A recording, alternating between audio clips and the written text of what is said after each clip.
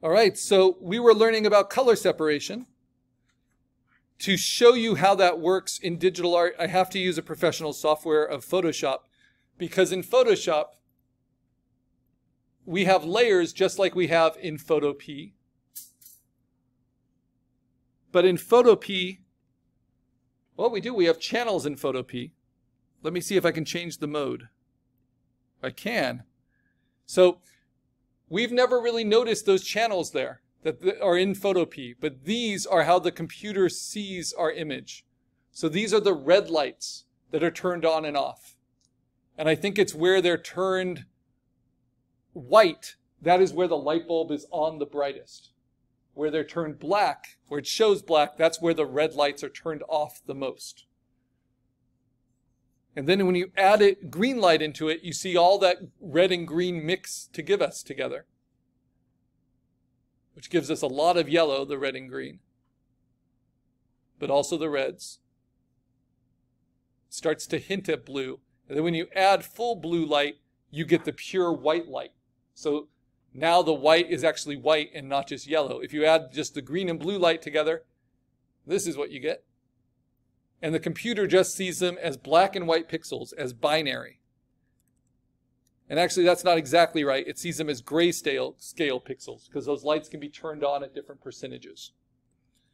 Black is turned off, white is turned on. That's RGB mode. What if we change the mode and we go to Image Mode CMYK? What this does is this, if it does it, will change how the computer sees the image. It will see the image like a printer sees the image. Image Mode CMYK, yeah. And what you'll notice is when we switch it between those two, so that's RGB mode. Look at the brightness of the greens, of the yellows, of some of the oranges. And then if I take that mode and I switch it to CMYK, it takes out those fluorescents, right?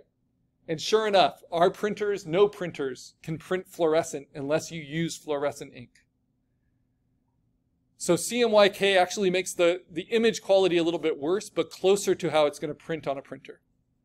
And that's because if you go to channels, nope, let's see, that's what they don't do. But I can show you in Photoshop. So if you do the exact same thing, you take the RGB image and we change it in mode to CMYK. Let's go ahead and flatten it. It's just a demo. Look at the difference. That's RGB.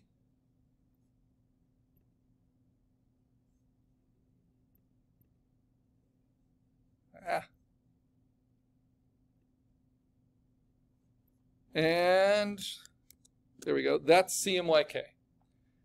But now, if I go to channels, this is what I wanted to show you. Now the channels will actually show me what each of those inks are doing on the printer. So this is what my black ink is doing. This is what black with yellow is doing. This is what magenta with black and yellow is doing. So if I had a limited budget to print this poster, I might use those three inks, black, magenta, and yellow. And if I wanted full color, I would add in the cyan. The problem is, this isn't exactly how you print with ink. This is the computer showing how it thinks you would print with ink, which means that there's grayscale here. But to turn it into grayscale, I can't for a printer, because a printer doesn't thin out the inks like a light bulb can dim. So that's where you have to go back to the bin day dots and the color separation. It thins them out by separating them into these discrete dots. And it does that through this process. So if I wanted just the blacks, let's do it with something more interesting. Let's do it with the magentas. There's more there. So if I do it with just the magentas, the first thing I have to do is change it from CMYK mode to grayscale mode. And it will lose all the color information.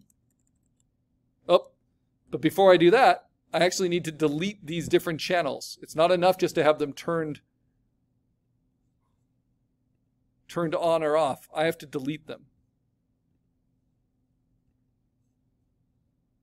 So I'm going to delete everything but magenta. I'm just going to use magenta as the example. And you would do it for all 4 channels to get 4 different pieces of film for your printing. So now this is grayscale. I need to change it to grayscale to get rid of all the color information.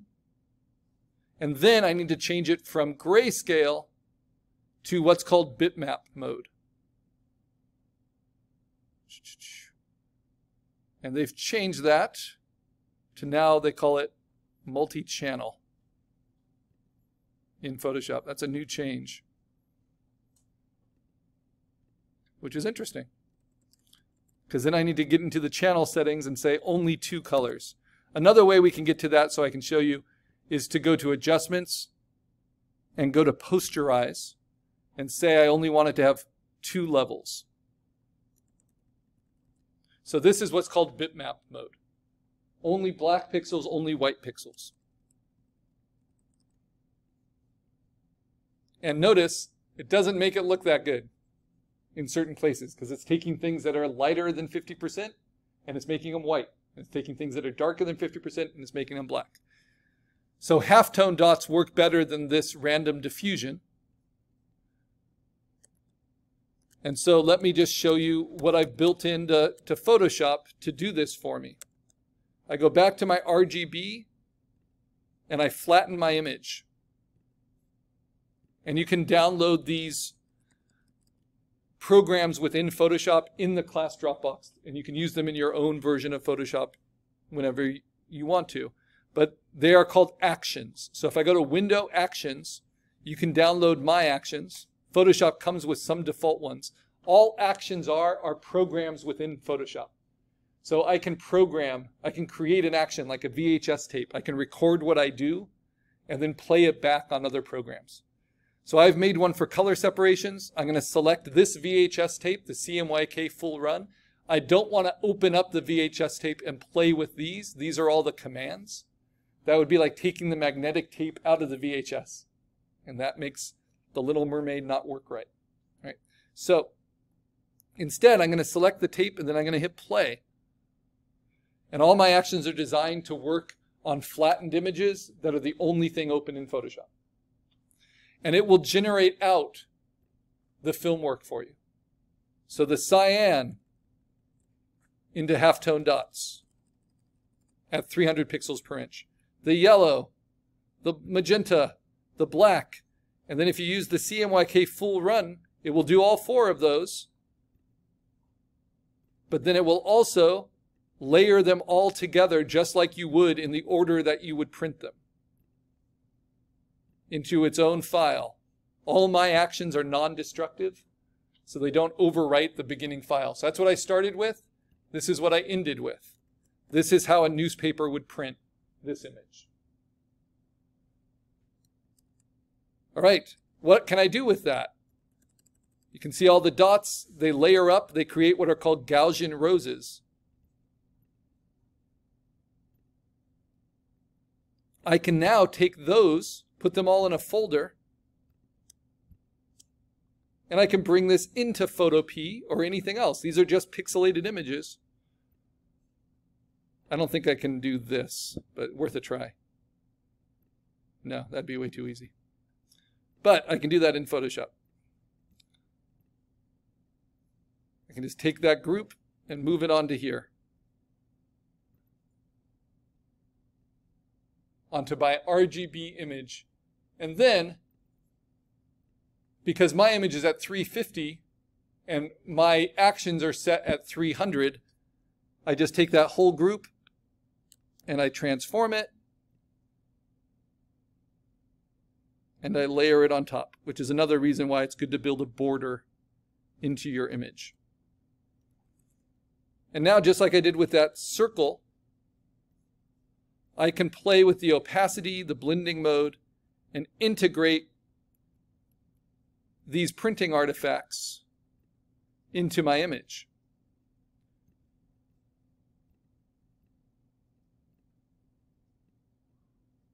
Like so.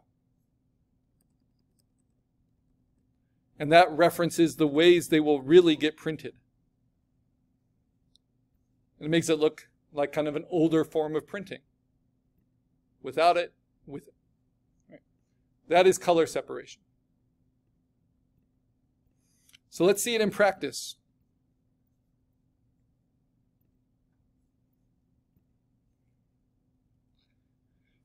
So this is how digital artists will use it now. They'll layer it on top of their digital art as a different way of mixing color.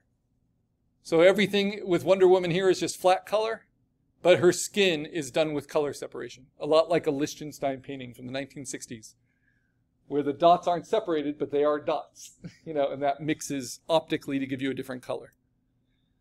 Here's another modern illustration of Wonder Woman. Notice you have full bleed flat color in lots of it, but then for that skin tone, just to give it a little something extra, they take away the outline and they fill it with the halftone dots. In Into the Spider-Verse, they integrate this a lot into their animation because it references old comic books. So you start to see these halftone screens just all throughout the film. And this is what's so cool about it. If I'm printing something that is gray, the printer is printing it with these colors.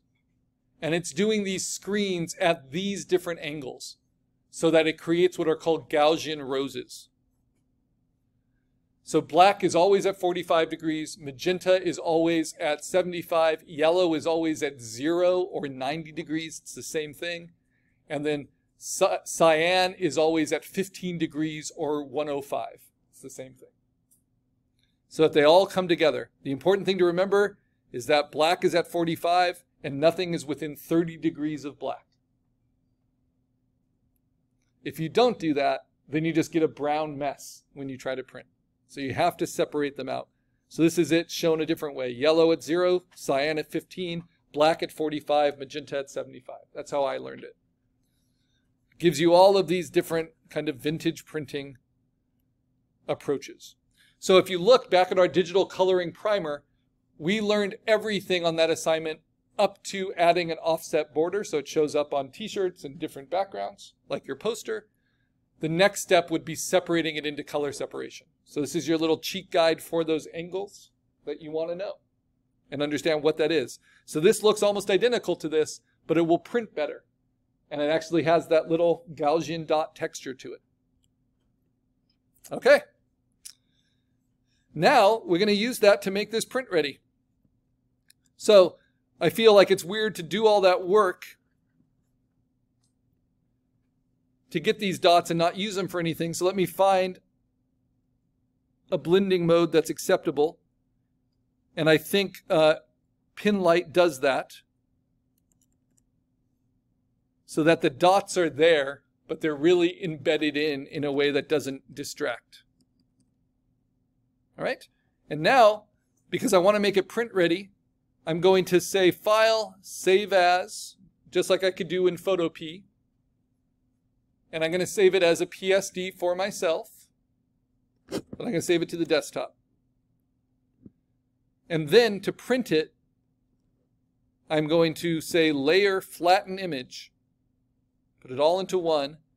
File, Save As, or Export As. Put PR in front of it for print ready. And you choose to save it as a TIFF file with LZW compression, that lossless compression format. You can do that from Photopea as well. Then I can close these. I don't need them.